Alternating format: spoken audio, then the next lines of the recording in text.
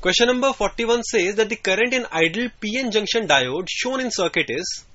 Now dear students, this particular diode is forward biased and hence the current through this diode will be equal to 3 minus 1 divided by resistance, that is 100, that is 2 by 100 or 20 milliampere, which makes the option number 3 as the correct answer.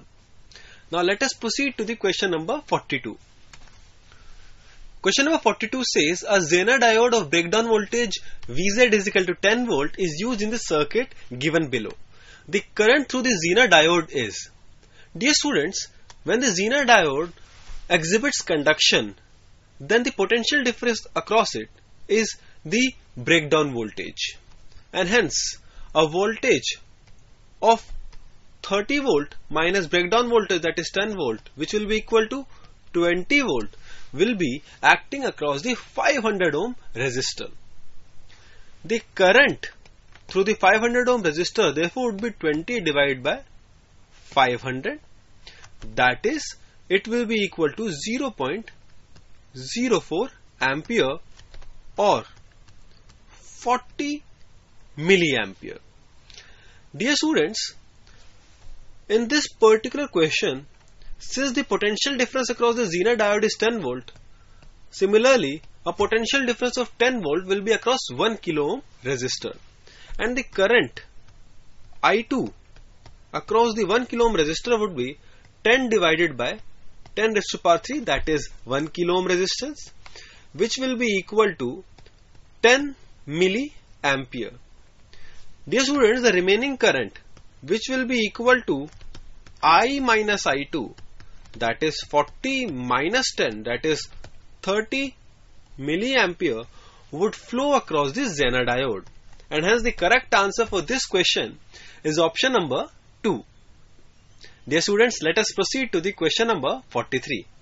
Question number 43 says, combination of following gates behave as. Dear students, to solve this question, let us draw the truth table for this particular combination of logic gates. When A is 0 and B is 0, Y has an output 1. While when A is 1, B is 0, Y has an output 0. When A is 0, B is 1, Y has an output 0. While A is 1, B is 1, Y has an output 0. This truth table corresponds to the NOR gate. And hence the correct answer for this question is option number 2. Dear students, let us proceed to the question number 44. Question number 44 says, the number of alpha particles and beta particles respectively emitted in the reaction 92 U238 gives 82 Pb206R. Dear students, we must know that in alpha decay, the mass number decreases by 4, while in beta decay, the mass number is unchanged. Now dear students, in this particular question, the total change in mass number is 238 minus 206. Now this will be equal to 32. Dear students, let us assume that therefore we can write that n into 4 is equal to 32, which means that n is equal to 8. Therefore dear students, the number of alpha decays happening in this particular reaction are 8. The number of beta decays are 6.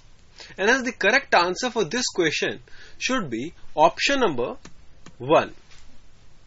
Dear students, let us proceed to the question number 45. Question number 45 says, choose the correct answer regarding base region in bipolar junction transistor. Dear students, the base in bipolar junction transition, dear students, the base region in bipolar junction transistor is lightly doped and thin. It is a fairly theoretical question and the correct answer for this question is option number 2. Dear student, this concludes the discussions on the quick solutions of this test. I wish you all the best. Thank you for watching and God bless you.